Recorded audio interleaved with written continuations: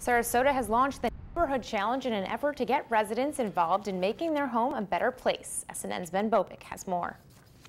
There's nothing like some friendly competition. It's even better when that competitive edge leads to a healthy, green, and involved bunch of neighborhoods. The Neighborhood Challenge is a way to get neighborhoods more involved, healthier, and more sustainable in their communities by competing to get more points to be involved. The Neighborhood Challenge was launched by Sarasota County in mid-February and will run until October 1st. How to participate is simple and sustainable in itself using an online portal.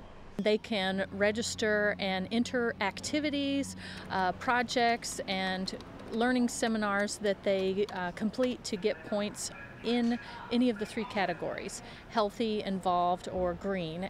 Over 10 Sarasota County neighborhoods have already signed up. Examples of things that qualify for the competition include applying for grants, organizing cleanup projects, and many others. They've also held activities and classes to learn more about how to be more energy efficient or water conservation techniques that they can do in their neighborhood. Prizes are to be determined for the winning neighborhoods at the conclusion of the challenge. It's an initiative that benefits all parties. Plus, who wouldn't want to say they live in the most healthy, green, and involved neighborhood in Sarasota County? It's really a way to get people excited and competitive, and then at the same time learn about what's already out there and what they can do to be healthier, more involved, and greener. Reporting in Sarasota County, Ben Bobic, SNN, the Suncoast News Network.